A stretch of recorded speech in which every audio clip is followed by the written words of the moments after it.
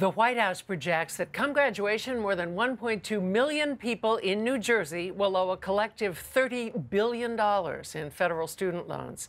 It's unveiled a student aid bill of rights, saying every student deserves access to a quality, affordable education at a college that's cutting costs and increasing learning. The Department of Education reports New Jersey's public four-year colleges are among the most expensive in the country. A National Association of Colleges and Employers survey shows students with engineering and computer science degrees earn top starting salaries and outproduce their counterparts in economic growth.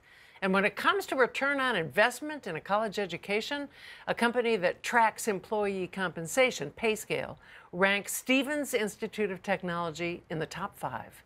Joining us is its president, Nariman Farvardin. Thank you so much for being with us. Thank you. It's a pleasure. What are considered the best jobs in technology right now? Well, you just mentioned if you want to look at the short term in the future, computer science and engineering disciplines are the most attractive. They're generating significant starting salaries.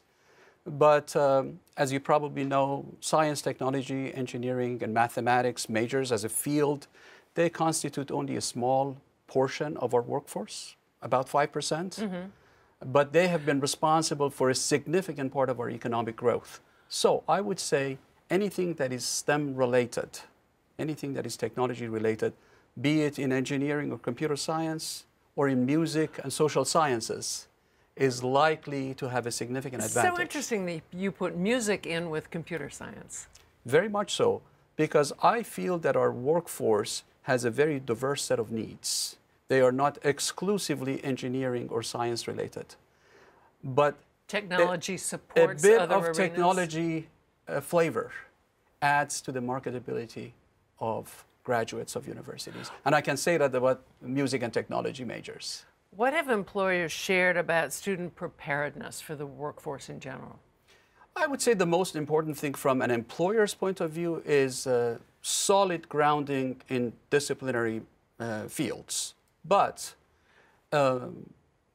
employers are very interested in graduates who have strong communication skills, in graduates who have analytical skills, they have problem-solving capabilities, and also I would say in graduates who are able to work in a diverse team with interdisciplinary interests and expertise. And a college that's not providing those things for students isn't doing its job?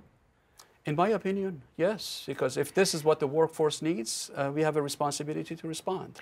What types of programs should students consider in terms of positioning themselves for a good job?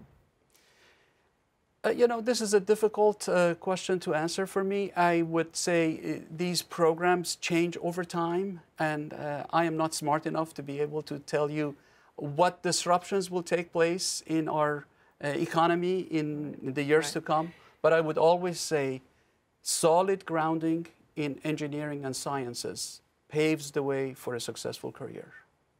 Along with writing. Along with good communication skills and ability to work in a team environment. Thank you so much for being with us. You're most welcome. It's a pleasure.